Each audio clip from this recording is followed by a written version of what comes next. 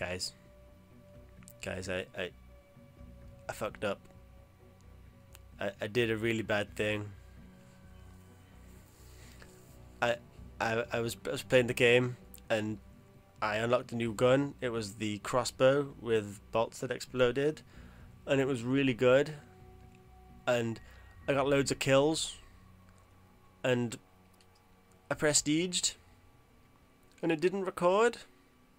The whole thing didn't record at all. The whole very last very last match we played didn't record. The final prestige moment where I prestige and I chose the weapon that I was going to keep and I leveled up to past prestige. The whole absolute climax of this entire escapade.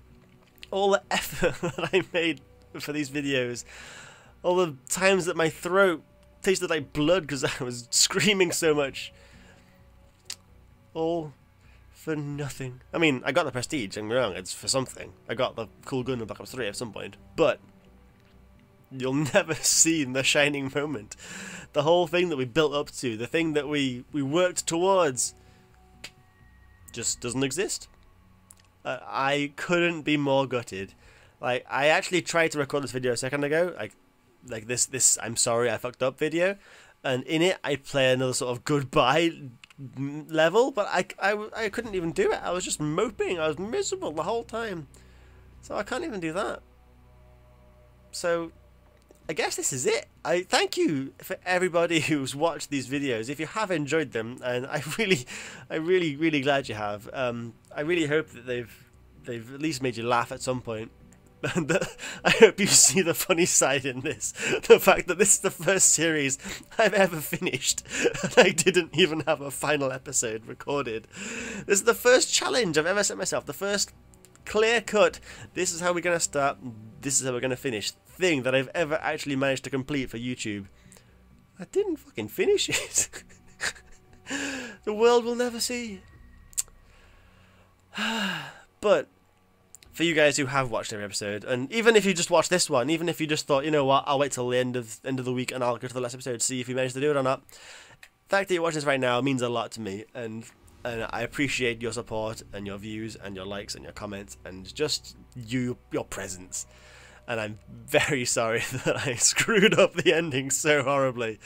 It was such a good mission too. It was a really good last level we played, a really good last match. I finally discovered the joy of the exploding crossbow arrows, and I wrecked face. I mean, I died a lot, don't get me wrong, but the martyrdom style kills was amazing. But you'll never see that. And to be honest, I'll probably never play this game again. I'll probably never play Advanced Warfare 3.